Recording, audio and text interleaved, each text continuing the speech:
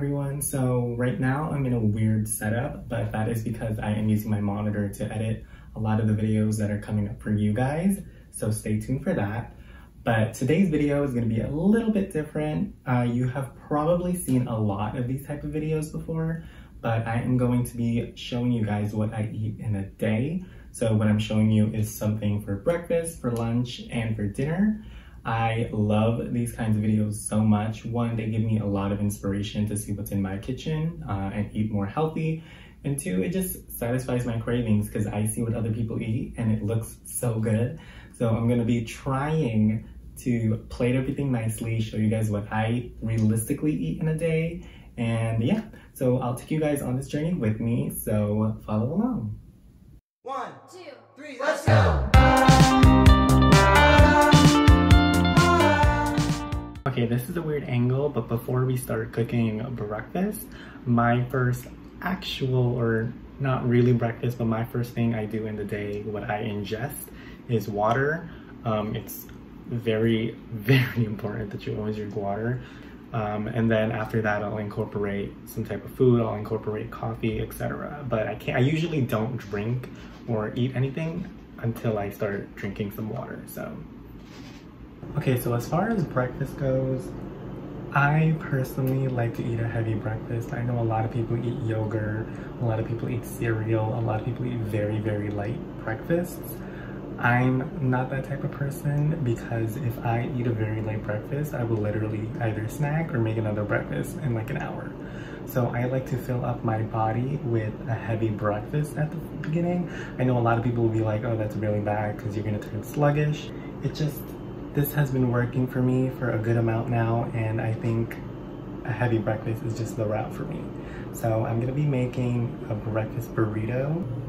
Okay, so my version of a burrito is gonna be slightly different. These are probably not gonna be normal burrito ingredients, but right now, I have this Aladdin Baker's sun-dried tomato and basil tortilla. I like flavored tortillas more than plain white tortillas. I think they just taste better, so I go with this. I have rice here, that way it's a little bit more filling, and I also have carbs. I have an egg that I will scramble and add into my tortilla. I have bacon. I have avocado that I need to use, so I'm gonna use this as my spread. And I've been weirdly obsessed with pickles. I actually made this yesterday, so I'm gonna be adding some pickles into some pickled onions into my tortilla. So hopefully this all tastes good, and I'll show you what it looks like.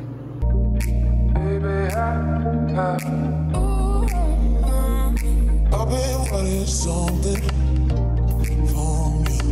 You been giving nothing. I've been wanting something from you. You been giving nothing. Now I like a well-seasoned avocado spread, so I'm gonna be using a good amount of seasoning, that way it's more flavorful. So I'm adding some salt, some pepper. I love spice, so I'm gonna be using some crushed red pepper. And I like a little bit of citrus in my avocado spread too, so I add a little bit of lemon.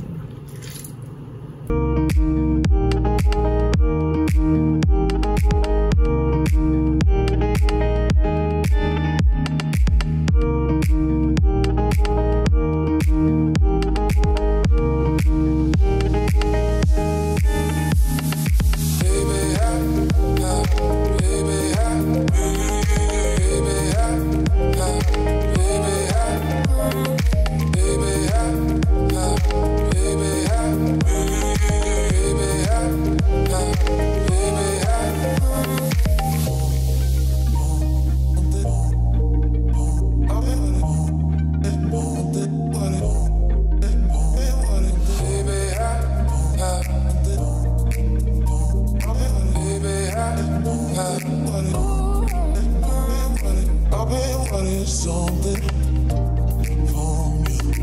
You been giving nothing.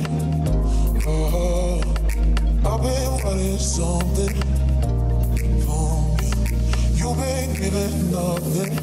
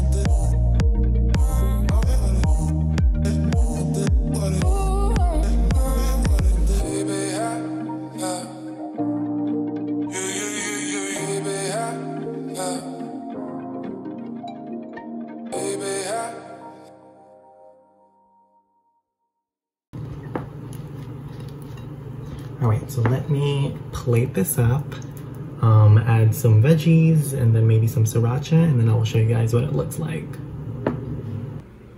All right, and here is breakfast for today. Now again, this is an avocado with rice and bacon and egg burrito. I added some cherry tomatoes just because I wanted a little hint of citrus and acidity in my, just because my burrito is very greasy. Some sriracha because I like a little bit of a kick. And of course, we have iced coffee because I need it. Okay, so now let's dig in to my little burrito. The plating is not that cute, but what's more important is eating it actually, so let's dig in.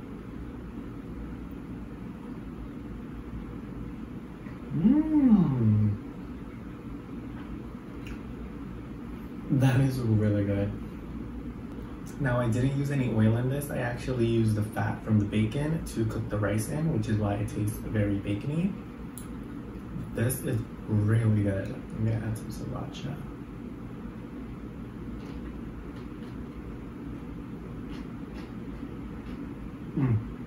The pickled onion in this balances out the greasiness of the bacon and the rice, and then the sriracha gives it a hint of sweetness to it and spice. So I think this is a really, really good breakfast. I'm gonna finish eating this and I will see you guys for lunch. All right, welcome back. It is time for lunch.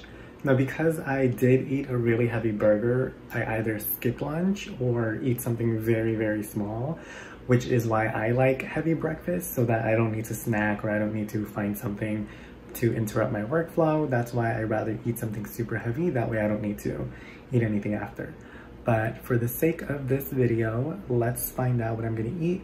It's either gonna be a piece of fruit, it's either gonna be something like a small little cake or something like that, but let's see what's in my fridge.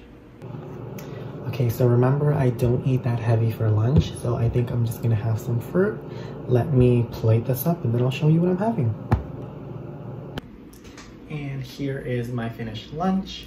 So my outer ring are either tangerines or clementines, and then the inner ring is a very, very small plum. The plum I got at a farmer's market, and then the tangerine or clementine I got at a supermarket. If I am feeling a little bit spicy, I do like to put this in a yogurt, or I like to put this, I like to put like little cacao nibs or something like that, but because I did eat a really heavy breakfast burrito, I'm just gonna stick to this for lunch. And I'll see you for dinner. Sorry if the lighting here is like really intense. My room actually faces the sun. So I'm really sorry if I'm also like squinting, but now it is dinner. It is currently 6 o'clock here in New York. Around this time, I usually get really, really hungry because I either skipped lunch or I ate something really, really small for lunch. But right now, let's head over and make some dinner. My dinners are usually just as heavy as my breakfasts. I mean, come on, it's dinner. But this time it's gonna be a little bit more different. My boyfriend actually isn't here. He is at his friend's house. And when he's here, I usually make much more extravagant, better dinners, fish, chicken, beef, etc. But because he's not here, he's coming home at like 10 or 11. I'm gonna be making myself dinner by myself, and when I make it for myself, I'm usually a little bit more lazier. I'd rather just cook something simple and go on about my night, but I'm going to be making some spicy ramen with some spicy dumplings and maybe add a few vegetables and all that. So follow me and let's get some dinner. Like I said before, this is gonna be some fancy dinner that I'm gonna make for me and my boyfriend. So I'm just gonna keep it simple. I have the samyang spicy chicken ramen, or like fire noodle ramen, with their actual bulldog dumpling brand. So these are spicy dumplings with the flavor of this inside the filling. So spicy ramen with spicy dumplings, and I also have some cheese ravioli. The reason why I want to add this is because I also want to add some cheese into the ramen. Plus, this will technically not really fill me up. So I also want to add a little bit of pasta to, you know, add some more carbs into my diet because I love carbs. Now I'm only gonna add a few pieces. I'm hoping both of these cook at the same time. I generally don't like to cook this too long because I don't like that mushy ramen texture. So I'm gonna, hopefully this will be done in 5 minutes. I'm gonna cover the lid of my pot, that way it cooks faster. And then I'm gonna add some broccoli, I'm gonna add some cherry tomatoes and some scallion at the top, and that will be dinner for today. So I'll see you guys when it's done.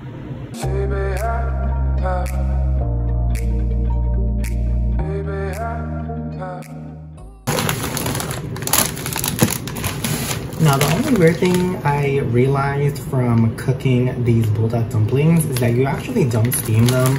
I know a lot of dumplings, they tell you to add some oil and then steam it with a little bit of water. This actually only tells you to just pan fry it in oil, which weirds me out slightly because these are frozen, so they do stick together. So I don't know how like the wrapper softens, so I make it my way. I'm really sorry if you make it your way and it offends you, but I do it the traditional dumpling or packaged dumpling way, which is oil plus water to steam. So I'm gonna do it that way. I've been wanting something from you. You've been giving nothing. Oh, I've been wanting something. You've been giving nothing. Oh.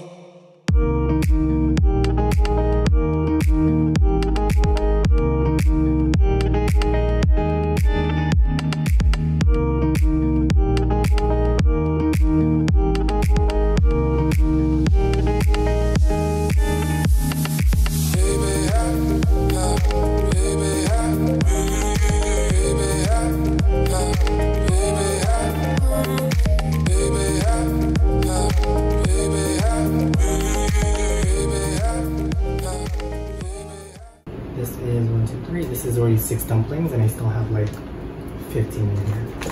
So I'm gonna put the dumplings in. Let's throw in 2 more just because we're hungry.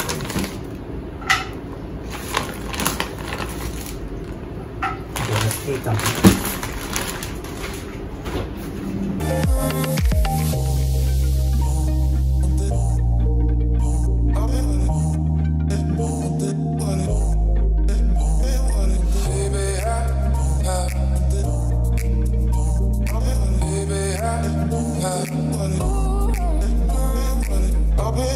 Something from you. You've been giving nothing. Oh, I've been wanting something from you. You've been giving nothing. Now, do you see my problem? I can't take this out and it's destroying the dumpling. So I don't understand why this company tells me to just cook it in foil when the thing doesn't want to separate. So I am going to put some water in here so that the steam from the water softens the wrapper, because this is already starting to cook. But yeah, that's the only complaint I have about this dumpling. Like, the cooking method is just weird. So I'll be back. But my ramen is boiling, and hopefully the ravioli also cooks. Now I'm putting in the devil sauce.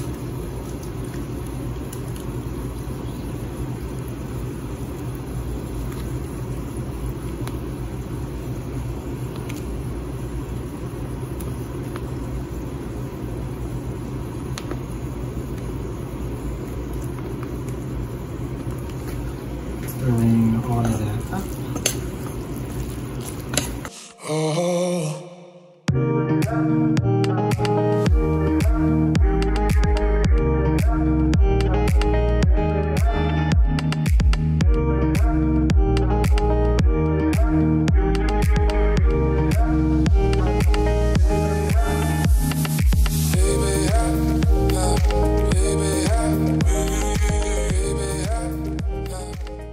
How the dumpling looks after they've been cooked in oil and steamed. You see how it just glides off, the clump just disappears. That makes much more sense to me than actually cooking it just in oil and hoping for the best. So Samyang, get your dumpling stuff together and please start making correct directions. Like, this is what I am eating for dinner today. Again, it's not that normal for me to eat this. This is usually what I eat when I'm just here by myself and I'm too lazy to cook for myself. But I'm gonna dig this down because I do love spicy ramen and spicy dumplings. I think I was a little bit out of the zone when I was cooking the scallion because I realized I could have also used it as garnish. I think I just wasn't in the right headspace, but I should have put it on the top. Unfortunately, I put it all inside the ramen and I ran out. So pretend that this dried parsley is scallion, but let's dig in and eat. All right, let's chow down. Now, I'm not gonna lie to you and say, oh my God, this is so good because I've eaten this billions of times. So yes, this is good.